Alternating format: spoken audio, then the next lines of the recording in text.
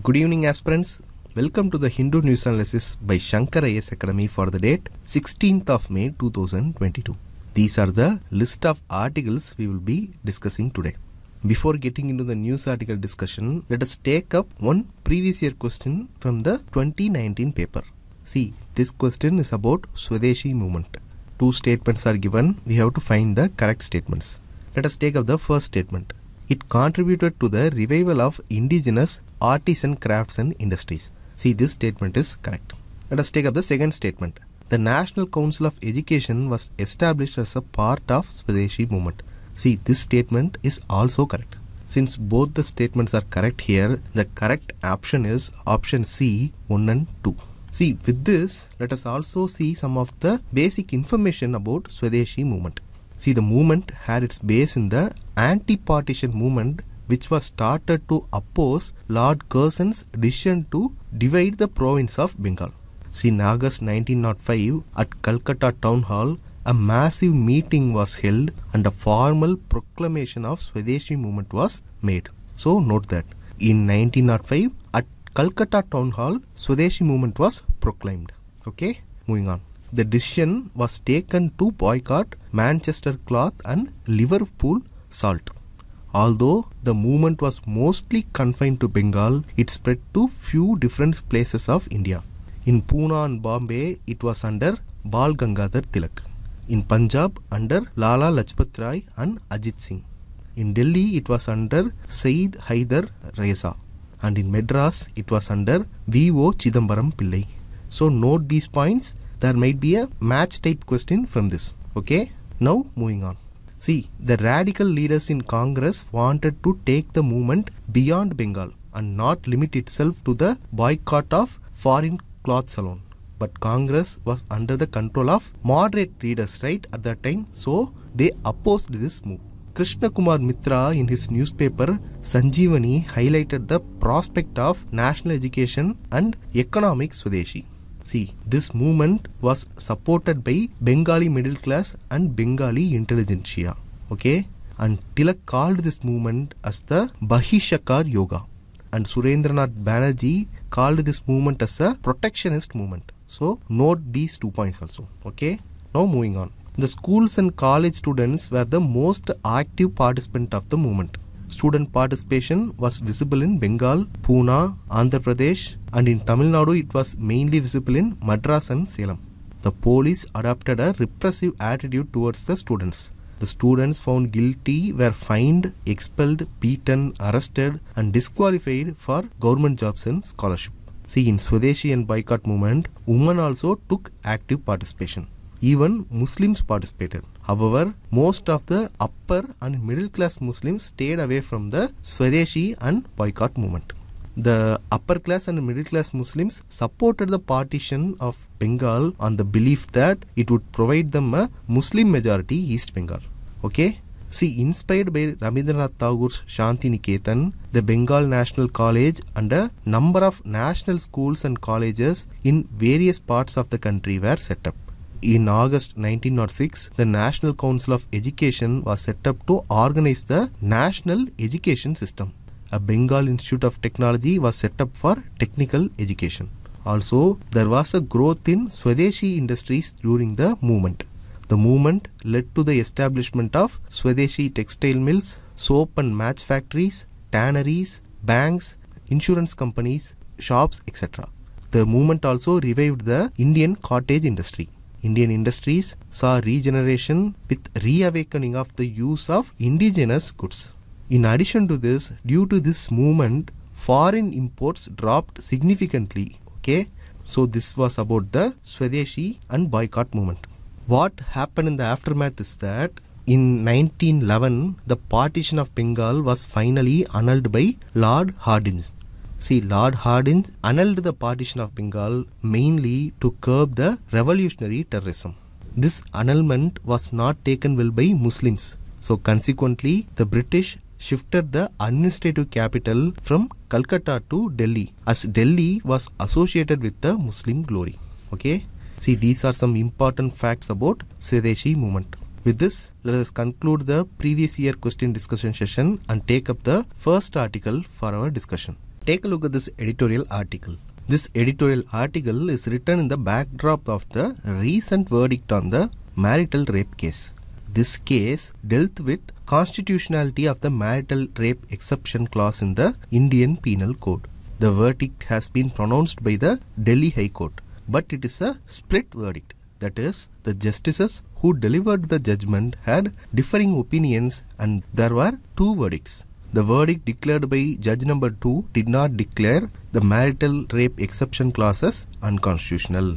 So, author calls to resolve this split verdict and provide us reason as to why the assertion of Judge 2 is wrong.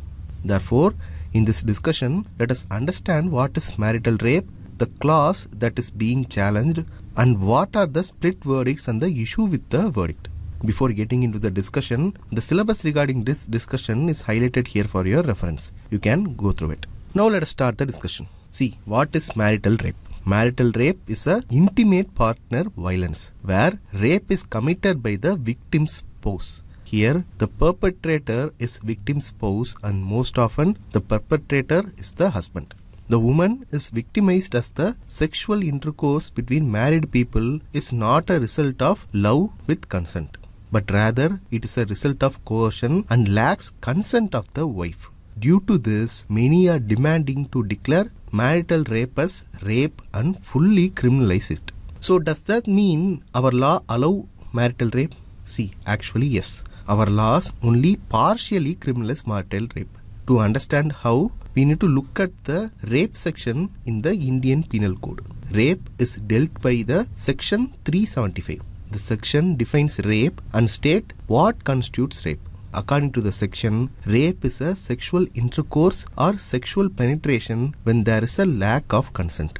You can clearly see here, the section provides 7 descriptions of when certain acts will be considered rape. Each of those descriptions deals with consent.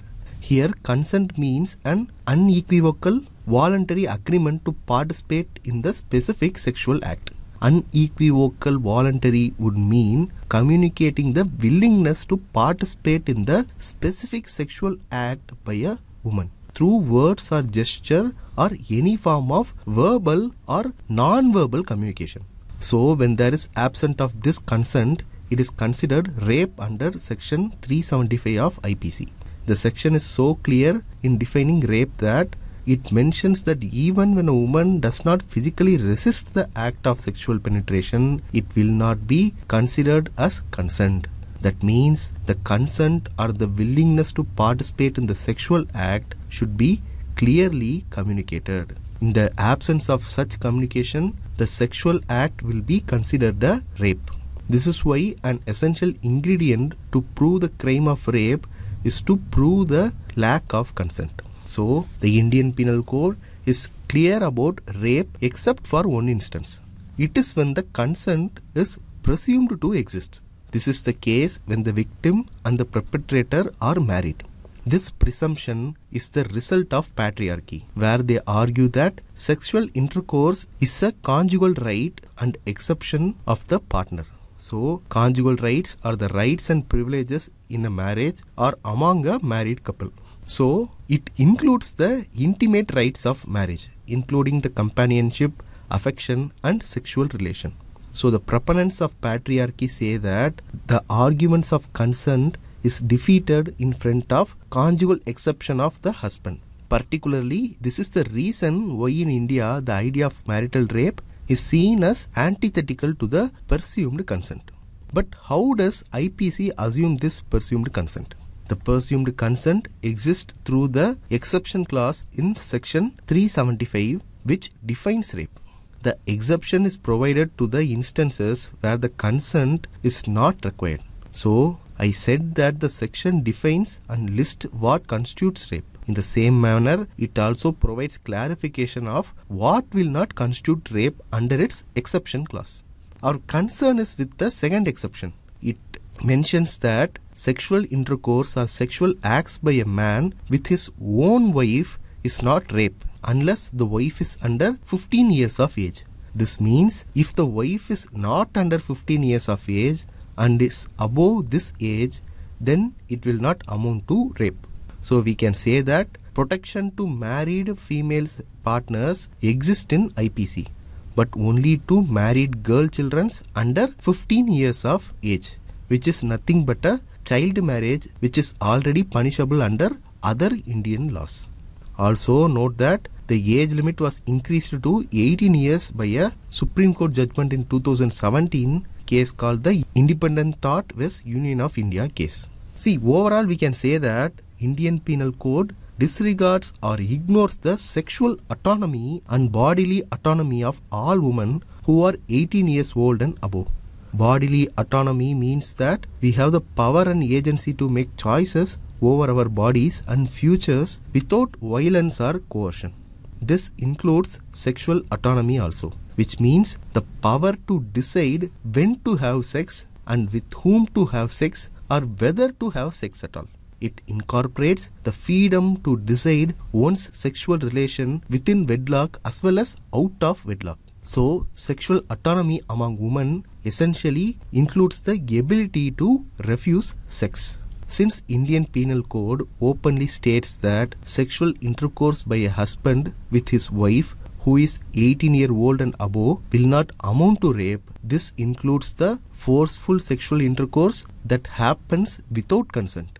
So it paves way for marital rape. So this clause is called the marital rape exception clause. This is why we say IPC only partially criminalizes marital rape.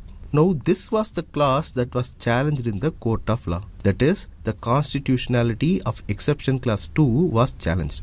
Separate petitions have been filed by NGOs, RIT Foundation and All India Democratic Women's Association and also by 2 individuals. To these petitions only a combined judgment has been declared. But we saw in the beginning it is a split verdict by 2 judges. The judges were Judge 1, Justice Rajiv Shankar and Judge 2, Justice C. Shankar. Judge 1 held that exception of husband from marital rape is unconstitutional. He noted that the marital rape exception clause under which husbands have sexual intercourse with his wife of 18 years of age and above but without her consent is violative of Article 14, Article 15, Article 19 1A and Article 21 of the Constitution. So he struck down the marital rape exception clause. But the judge too had an differing opinion. He held that the marital rape exception clause does not violate Constitution and the exception to husband is based on intelligible differentia. Okay. So satisfying the test of intelligible differentia is required to qualify as a violation of Article 14. As you know, Article 14 embodies the general principle of equality before law and prohibits unreasonable discrimination between persons.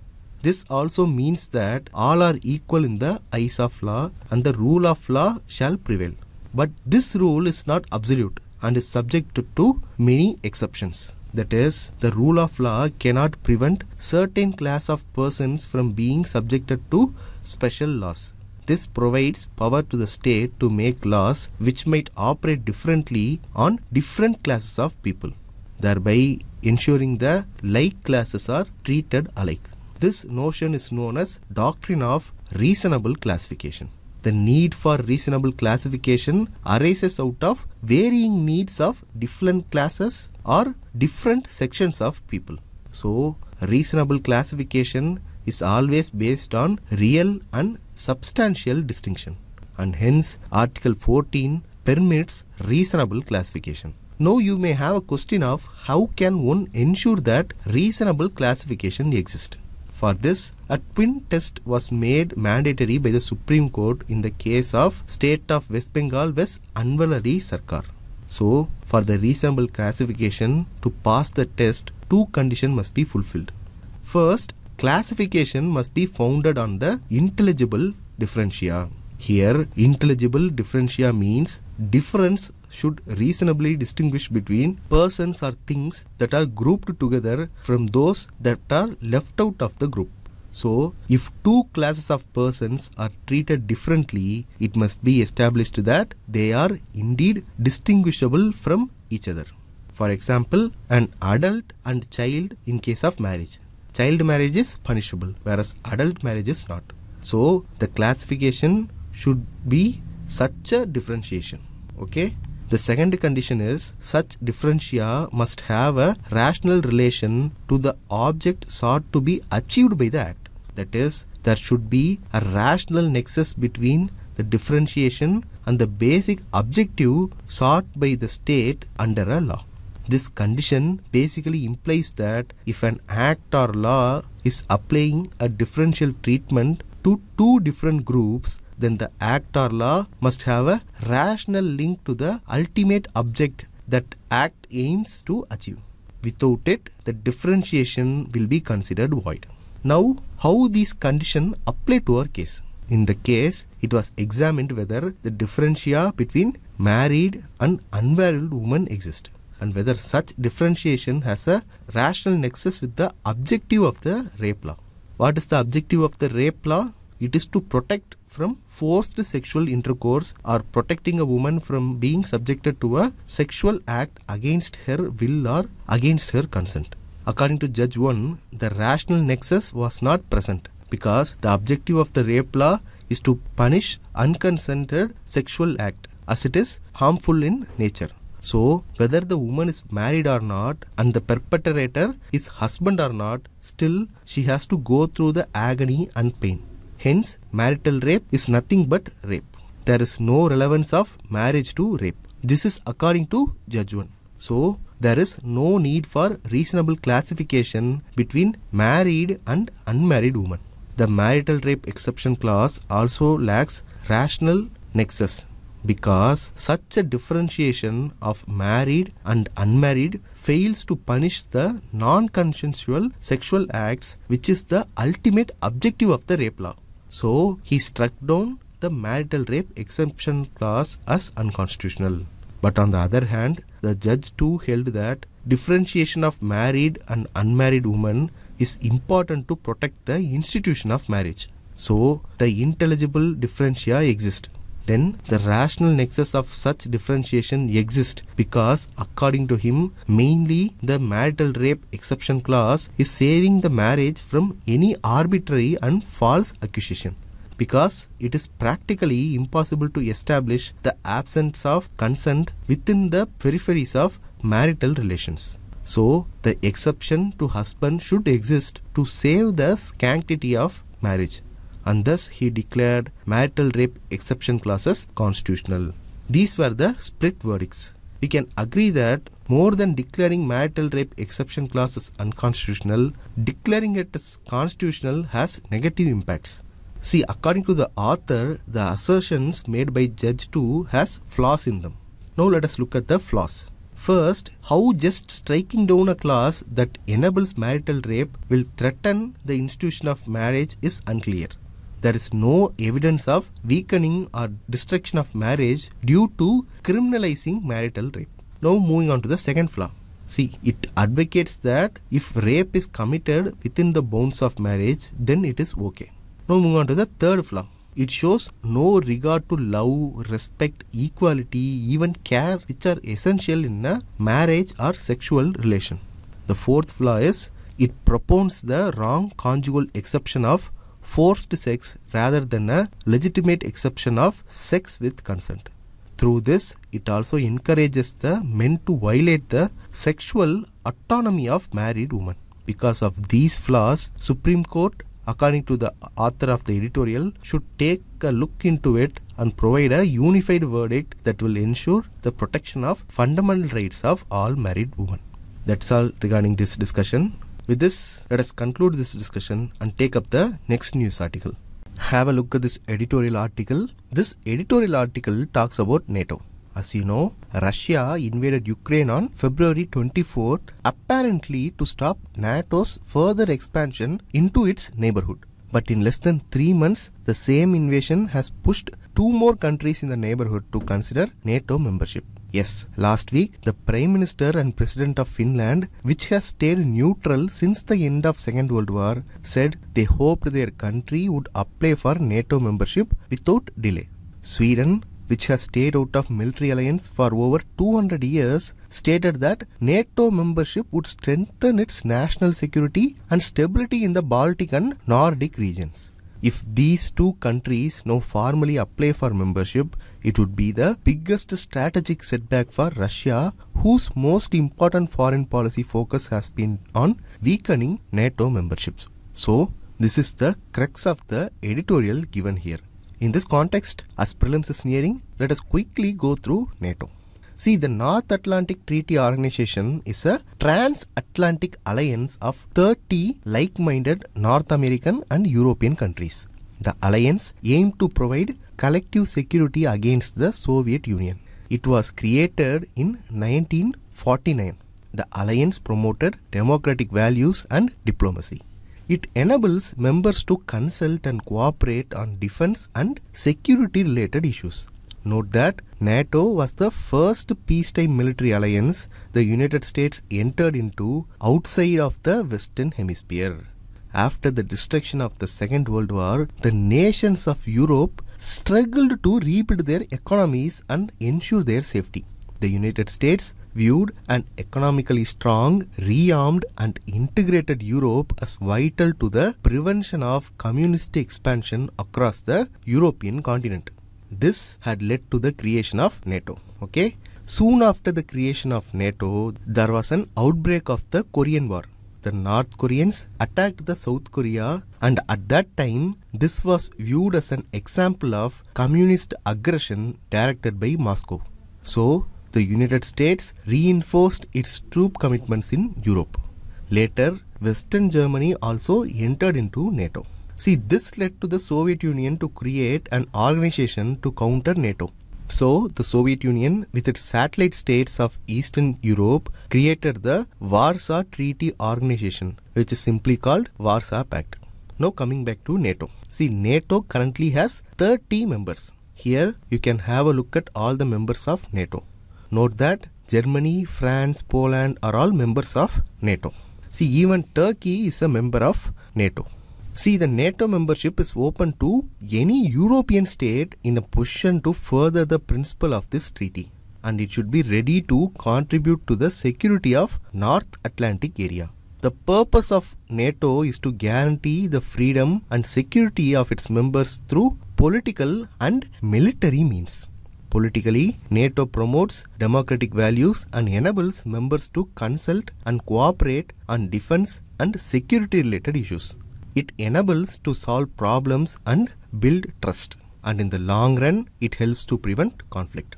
See, NATO is committed to the peaceful resolution of disputes. If diplomatic efforts fail, it has the military power to undertake crisis management operations. Note that all the decisions of the NATO are taken by consensus. Okay? So, it is an expression of collective will of all the 30 members of NATO. That's all regarding this discussion. With this, let us move on to the next news article. See this article. This article says that the Indian Coast Guard recovered a tsunami data buoy of the National Institute of Ocean Technology. This is because the buoy was drifted from its moored position 255 nautical miles east of Chennai. See, it has drifted amid the deteriorating weather due to cyclone Asani. For your information, the moored buoys are equipped with sensors, GPS, beacon lights and satellite transceivers. They collect and transmit oceanographic and meteorological data, giving critical information on tsunami and cyclone hazards. And this is the essence of the article given here. In this context, let us learn about tsunami in detail. We all know that tsunamis are giant waves caused by earthquakes or volcanic eruptions under the sea.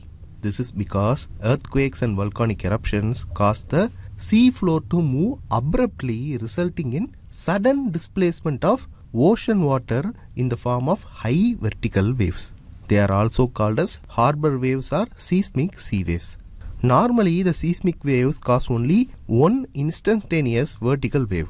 But after the initial disturbance, a series of after waves are created in the water that oscillate between high crest and low trough in order to restore the water level. Okay, this is the basic about tsunami. With this basic information, let us see the effects of tsunami. For that, you should know a crucial fact here. See, the impact of tsunami is less over the ocean and more near the coast, where they cause large-scale devastations. This is because the speed of the wave in the ocean depends upon the depth of the water. Waves travel faster in deeper water. Hence, amplitude of the wave in deeper water is low. But if the wave is in the shallower water, then it will travel slower. This results in amplitude of the wave being high in the shallow regions. So, a tsunami wave raises the ship only a meter or two, and each rise and fall takes several minutes. So, a ship at sea is not much affected by tsunami, and it is difficult to detect even tsunami in the deeper parts of the sea. As opposed to this, when tsunami enters shallow water, its wavelength gets reduced and the period remains unchanged. This causes the wave height, that is the amplitude, to increase. Sometimes the height of the tsunami can reach up to 15 meters and above. See, this is the reason for large scale destruction along the shores. So, tsunami is also called as shallow water waves. See, tsunamis are frequently observed along the Pacific Ring of Fire, particularly along the coast of Alaska, Japan, Philippines. Okay. In the southern Indian Ocean, tsunamis are observed along the coast of Indonesia, Malaysia, Myanmar, Sri Lanka and India. See, the Great Sumatra earthquake was rated as the world's second largest recorded earthquake. This earthquake generated a devastating tsunami which caused unprecedented loss of life and damages to property in the Indian Ocean rim countries. The tsunami was considered as one of the deadliest natural hazards in the history of men. The tsunami that happened in 2004 killed over 230,000 people in 14 countries.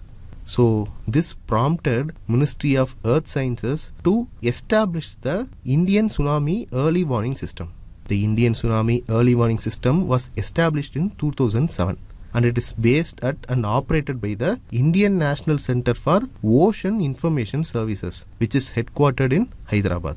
The Indian Tsunami Early Warning System comprises of a real-time network of seismic station, bottom pressure recorders, time gauges and a 24/7 operational tsunami warning center. Now let us see the main objectives of Indian Tsunami Early Warning System. The first objective is to detect tsunami-genic earthquakes.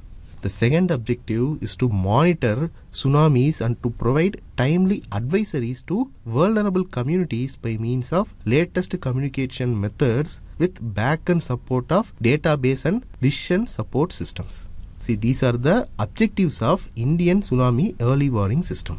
See, the Indian Tsunami Early Warning System is capable of issuing tsunami bulletins in less than 10 minutes after any major earthquake in the Indian Ocean.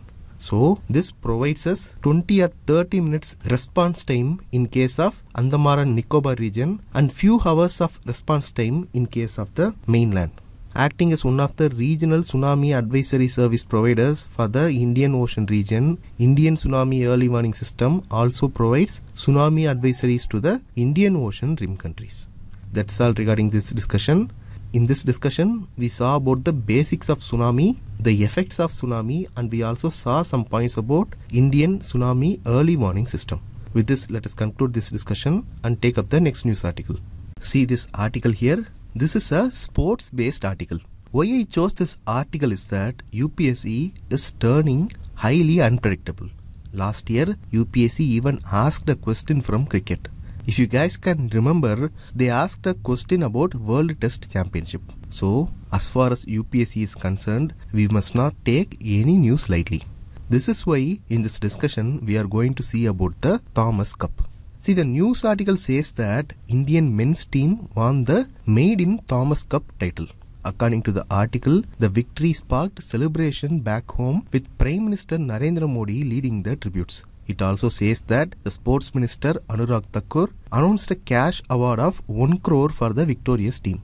And also, Badminton Association of India President Himant Biswa Sharma announced a reward of Rs 1 crore for the winning squad. Mr. Sharma also announced an award of Rs 20 lakhs for the support staff. See, this is the crux of the article. Now let us see about the Thomas Cup. The Thomas Cup, sometimes called as the World Men's Team Championship, is an international badminton competition. It is conducted among the teams representing major nations of the Badminton World Federation. See, this Badminton World Federation is the sport's global governing body. The championship was started by the legendary badminton player of England, Sir George Allen Thomas, who was inspired by tennis's Davis Cup and football's World Cup. The first tournament was held from 1948 to 1949, and the tournament was conducted every 3 years till 1982. Since 1982, the Thomas Cup is being conducted every 2 years. Note that, okay? See, the 3 teams with the most titles in the championship are Indonesia, China and Malaysia with 14, 10 and 5 titles respectively. See, Team India had participated in 1952 for the first time in the Thomas Cup. And after a wait of 70 years, we have finally clinched the title. This is so far the best performance of India in the competition. See, the last time the country was closest to the title was in the year 1979 when they made it to the semi-finals. But now, India got its hands on the top prize in badminton, as it registered a win against Indonesia with World Championship medalists including Lakshya Sen, Kidambi Shrikant and the world number 8 doubles duo of Chirag Shetty and Satvik Sairaj Rankireddy, producing memorable performance. And know that Thomas Cup and Uber Cup are possibly the world's biggest and the most prestigious regularly held badminton events. That's all regarding this news article. With this, let us conclude this discussion and take up the next news article. See this article here. According to the article, Supreme Court has said that remission or premature release of a convict has to be considered in terms of the policy applicable in the state where the crime was committed, and not where the trial was transferred to and concluded. Supreme Court said this while hearing a plea by a convict seeking direction to the state of Gujarat to consider his application for premature release. Though the crime was committed in Gujarat, the top court in 2004 had transferred the case to Mumbai due to the peculiar facts and circumstances of the case. And at that instance itself, the top court has said that after judgment of the conviction came to be passed, all the further proceedings have to be considered in Gujarat only, which is where the crime was committed. See, this is the crux of the news article given here. In this context, let us revise about the pardoning power of President in detail. Now, Article 72 of the Indian Constitution deals with the power of the President to grant pardons and to suspend, reprieve, remit or commute sentences in certain cases. The article says that the President shall have the power to grant pardons, reprieves, respites or remissions of punishment, or to suspend, remit or commute the sentence of any person convicted of any offence. So, this is applicable in what cases? See, that also is given in the Constitution itself. The pardoning power of the President is applicable in all cases where the punishment or sentence is by a court-martial. In all cases where the punishment or sentence is for an offence against any law relating to a matter to which the executive power of the Union extends. And finally, the pardoning power of the President is applicable in all cases where the sentence is a sentence of death. Apart from this, Article 72 also says that it shall not affect the power conferred by law on any officer of the armed forces of the Union to suspend, remit or commute a sentence passed by a court-martial. So, by law, if any armed force officer is given power of suspending, remitting or commuting a sentence passed by court-martial, then it will not be affected by this President's power of pardon, suspend, reprieve and commute of the sentence of court-martial. Then the article also says that it shall not affect the power to suspend, remit or commute a sentence of death exercisable by the governor of the state under any law for the time being in force. So what does this mean? This means that President's power to pardon, suspend, remit or commute a death sentence will not affect the governor's power to suspend, remit or commute a death sentence. See, I have given the meanings of pardon, respite, remit, reprieve and commute here. Please pause the video and go through it. as prelims is hearing, revise it because you can expect a question from the pardoning powers of president. Okay, with this, let us conclude this discussion and take up the practice prelims questions. See, there are 4 practice prelims questions today. Let us see them one by one. Let us take up the first question. This question is about North Atlantic Treaty Organization, that is NATO. 2 statements are given. We have to find the correct statements. Let us take up the first statement. Article 5 of NATO agreement stipulates that any attack on NATO members constitute an attack on all its members. Moving on to statement 2. NATO's 10th article delineates that the NATO alliance remains open to any European countries so long as it can abide by the rules of membership. See here, both the statements are correct. Both the articles form the foundation of the NATO organization. Article 5 of NATO agreement stipulates that any attack on any NATO member constitutes an attack on all of its members. This highlights NATO's chief aim, that is to defend its member states and their citizens. And NATO's 10th article delineates that the alliance remains open to any European country as long as it can abide by the rules of the membership. The decision of whether a nation is permitted to join is made by the North Atlantic Council. So just reiterating the answer here, the answer here is option C, both 1 and 2. Moving on to the next question. See, this question is about the pardoning power of the governor. 2 statements about Article 161 is given. We have to find the incorrect statement. Let us take up the first statement. Article 161 deals with the pardoning power of governor. See, we saw in the discussion that Article 72 deals with the pardoning power of president, right? And here Article 161 deals with the pardoning power of governor. So statement 1 is correct. Moving on to the second statement.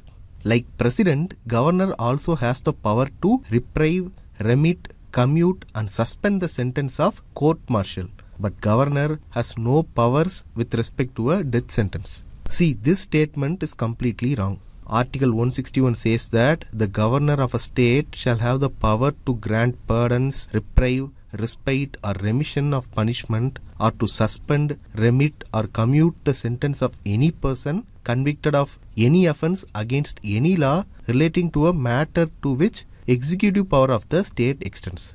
So, the first part of the statement is wrong. Governor does not have the power when it comes to the sentence of court-martial, not even commute, reprieve or suspension or respite. Now coming to the second part of the statement. See, governor does not have any power to pardon a death sentence as a part of Article 161 because it is not mentioned in it. But do you remember what we saw in the discussion? According to Article 72, the pardoning power of the president does not affect the governor's power to suspend, remit or commute a sentence of death. So, from this it is clear that governor cannot pardon a death sentence, but he can suspend, remit or commute a death sentence. So, the governor has no power when it comes to court-martial, but he has some power when it comes to death sentence. Given by High Court of a particular state, governor cannot pardon it. He can only suspend, remit or commute. So, second statement here is completely wrong. Since in the question they are asking us to find the incorrect statements, the correct answer here is option B, 2 only. Now moving on to the third question. This is also a 2-statement question. 2 statements in relation to tsunami is given. We have to find the correct statement. Let us take up the first statement. The height and the wavelength of tsunami waves is high near the shores, which is the reason for the devastating effect. See, this statement is wrong. This is because height will be high near the shores, but the wavelength of the tsunami will decrease once tsunami reaches the shore. Tsunami wavelength will be more in the deeper parts of the ocean. As it approaches the coast, the wavelength will decrease. Note this. Okay. Now let us take up the second statement. Tsunami is the Japanese word meaning harbor waves. See, this is a easy statement and we all know this is a correct statement. The word tsunami is composed of Japanese word su, which means harbor, and nami, which means wave. So the correct answer here is option B, 2 only. See, this is a practice question for you. I have given 3 individuals and the related sports. You have to find the correct pairs. Okay. So just go through the question and post the answer for this question in the comment section. The mains question based on today's discussion is displayed here. Interested aspirants, write the answers and post it in the comment section. If you like today's video, like, comment and share it with your friends. For more updates regarding UPSC preparation, subscribe to Shankar IAS Academy YouTube channel. Thank you.